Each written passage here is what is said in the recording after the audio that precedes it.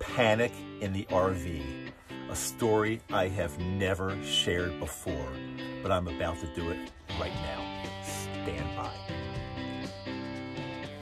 Hey there, how are you? Dr. Dave, I am the RV Dummy.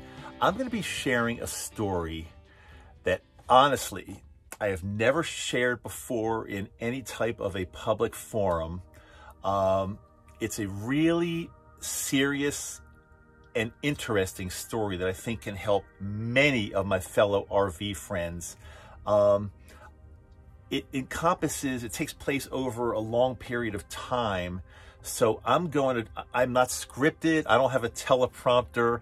I'm going to be speaking from my heart. I might be jumping around a little bit, but I need to share this super important story with you. So let's get started right now. This goes back, it starts maybe roughly 3 to 4 years ago. I'm the type, I've always been very healthy, and I go see my doctor every year for a physical, and usually things turn out really well. I've never been on any medications, but about 3 or 4 years ago, I was seeing my doc, actually not the one in Salt Lake City, but before I moved, and she's been noticing some nothing serious, but slightly elevated blood pressure sometimes.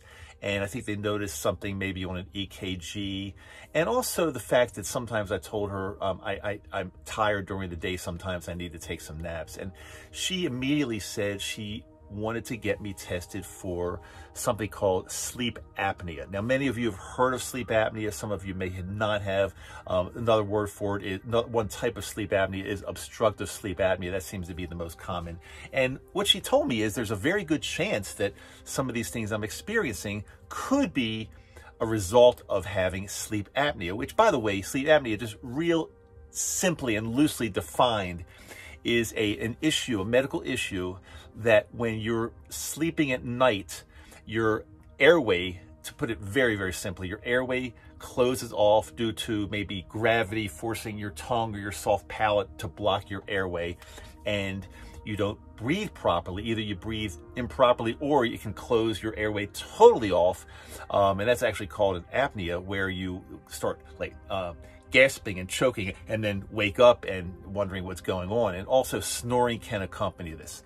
So I actually, back in Maryland, I had a friend of mine who's a dentist who kind of specialized in treating sleep apnea. And I called him up, and we did a home sleep study. They wire all this stuff all over you for like 1 or 2 nights straight, and you got to sleep with it, and it's difficult. But when the results came back, he said, Dave, you've got mild obstructive sleep apnea, so it's not that bad, but I can treat you. And I was all excited. He said the treatment's going to be pretty easy. He actually took impressions and did a lot of measurements and did all kinds of things, and he finally made me this appliance. It's a sleep apnea oral appliance, and I've actually got it right in front of me here. I'll show you what it looks like. And the idea behind this thing is that it's 2 pieces. The idea behind it is that when you wear this at night, it repositions your jaw, so when you're sleeping, it keeps your airway open, as opposed to your jaw kind of dropping and soft tissue getting in the way and closing off, and you can't breathe. So the top piece kind of goes on just like this, and the bottom piece goes on like that, and it moves your jaw forward. So when your jaw's forward, it opens your airway. Can you hear me? Okay, okay, let me take this out 1 second. And by the way, it's not easy to sleep with this the first couple of weeks. It takes a lot of getting used to, but then after I got used to it, it was easy. So my wife immediately told me that any snoring that I had been doing totally went away. And sometimes in the middle of the night when I would like wake up and gasp for air, gasp for air, that totally went away. So life was good. My sleep apnea, as long as I wore this appliance, was treated and under control. Or so I thought. Fast forward a little bit of time, I noticed that I just started having some really weird things going on with my body. Number one was sometimes I just felt like anxious. I had anxiety issues, and my life is really good. And I'm not saying this to be weird in any way, but I just didn't really have any like financial issues or marital issues. Everything in my life seemed to be going well. And so if I told anybody that I was anxious or had anxiety, they'd say, well, Dave, why are you anxious? And I'd say, I don't know. I just don't know.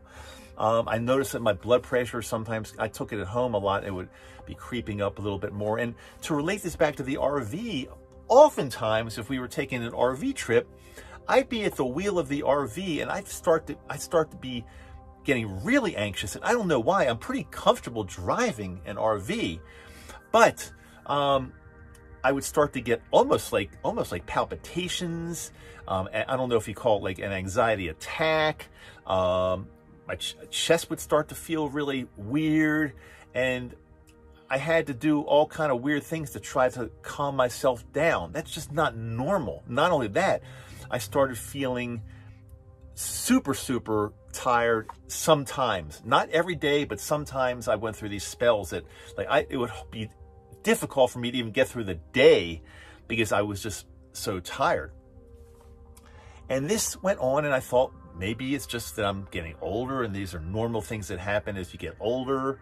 But they didn't really go away. They didn't go away on their own. So we moved to Salt Lake City right now it's been about 1.5 years or so, something like that. And my goal was, once we moved to Salt Lake City, was to really get my health back in order. Whatever was going on, I needed to find out what it was, clear it up. So the anxiety seemed to be getting worse and worse and worse. And it got to the point where I couldn't sleep well at night because I wake up in the middle of the night and it felt like my heart was pounding. And I had this level, this level of anxiety that just would never go away. It was like, it's with me 24/7. This wasn't right. And again, I had nothing that I knew of to be anxious about. My blood pressure was creeping up more. It was really weird. I'm an athlete. I'm always outside walking, running, skiing, doing things outside. Why would my blood pressure creep up? I'm thin. I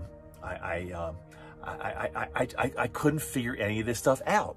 So one of the first things I did when I got to Salt Lake City is I sought the advice, the care of a psychiatrist, because I'm thinking, okay, maybe I'm going crazy. Maybe I've got this horrible anxiety disorder and I need to be medicated or something. So I went to see him, and we did talk for quite a while. And one of the first things he did was he put me on some types of anti-anxiety medication. Now, at first it seemed fine. It started to work. I felt a little bit better, but there's still always an underlying reason why you're anxious. The anti-anxiety medication can mask it and make you feel better, but there's always a reason why somebody's anxious. I still noticed my blood pressure wasn't really getting any better.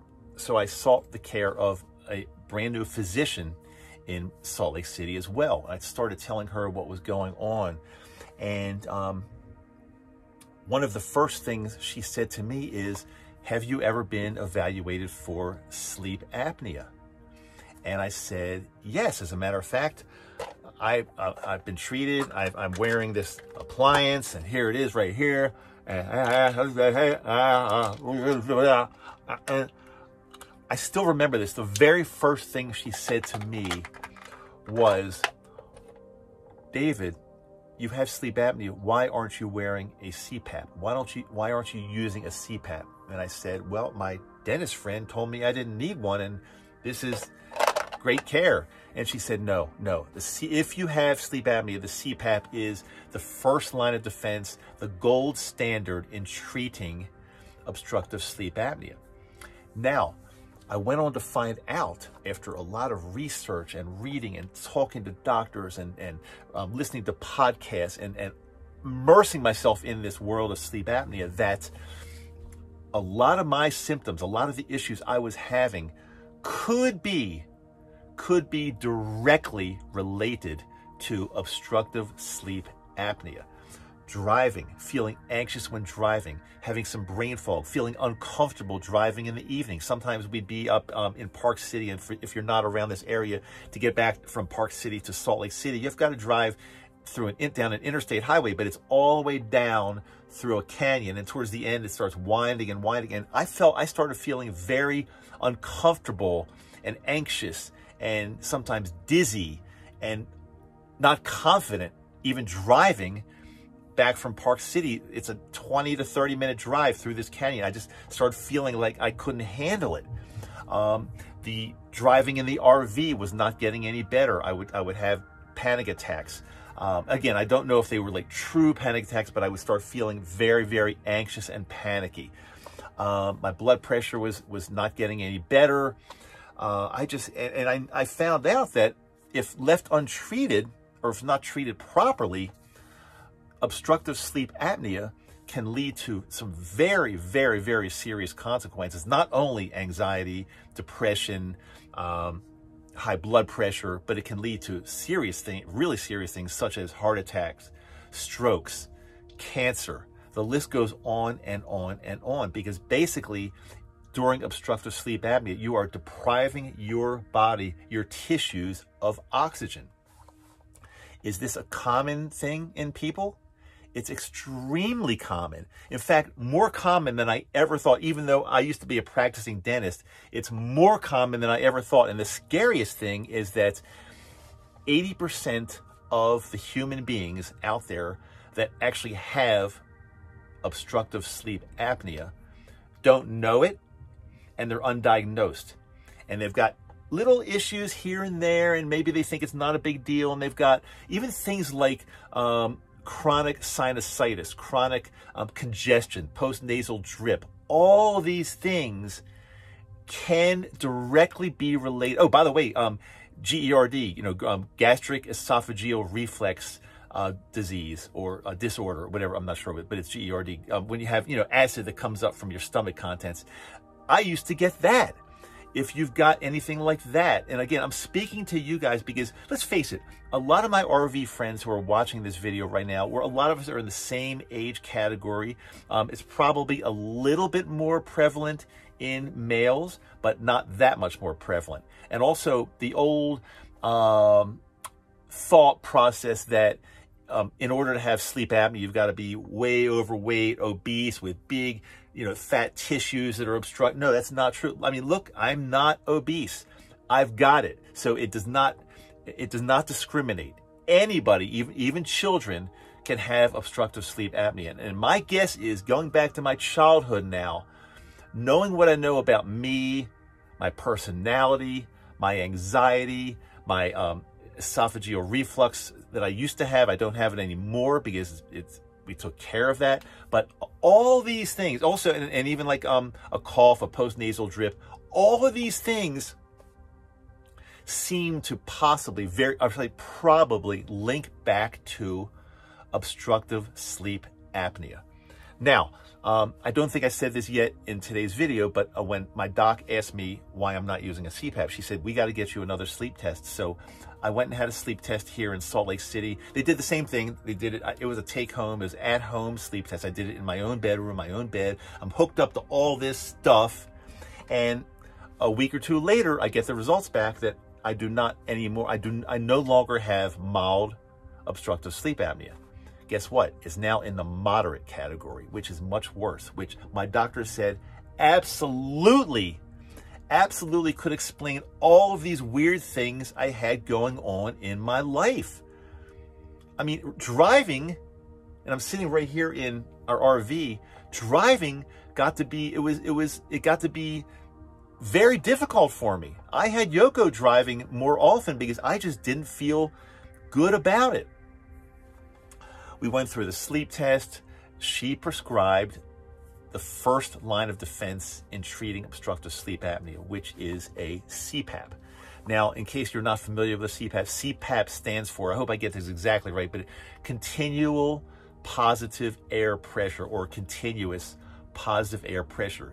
You wear, it's a little machine, you plug it in, you wear a mask either over your entire face, which would be your nose and your mouth, or they've got them that you just can wear over your mouth and it touches your nose, or in your nose only. So I was instructed I picked up this machine. Because of the pandemic, they really couldn't give one-on-one education or instruction. So they pretty much gave me this. They said, go and watch YouTube, go on a video and figure out how to do this thing. I was kind of on my own, I hate to say. And the first night, the second night, the third night, I was uncomfortable. I couldn't sleep with it. The mask was terribly just not fun to wear, and you couldn't breathe right, and pressure was coming at you. It was really crazy. However, as I said earlier, I immersed myself in this world that I really didn't know much about, in this world of obstructive sleep apnea, OSA. I started getting in tune with a lot of the experts, meaning listen to their podcasts, reading their books, and it is absolutely fascinating. And I am convinced that so many of my friends watching this right now, so many of my RV friends have some form of obstructive sleep apnea that's manifesting other physical conditions, such as high blood pressure, anxiety, depression, chronic fatigue, some fatigue, sinusitis, nasal congestion, acid reflux, all these things. I'm promising you there's a very good chance, if you have some of these things going on, there's a very good chance you may have obstructive sleep apnea. And I am going to strongly suggest you hook up with a sleep doctor. You can go through your primary care physician at first.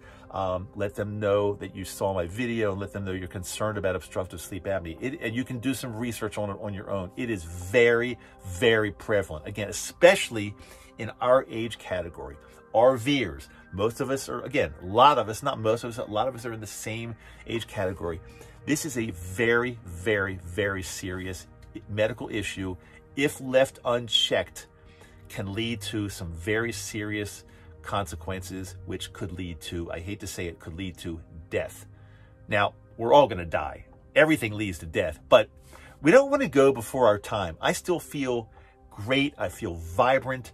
I've been using the CPAP now for about closing in on 2 months. And again, I will be happy to admit it's been a crazy learning curve.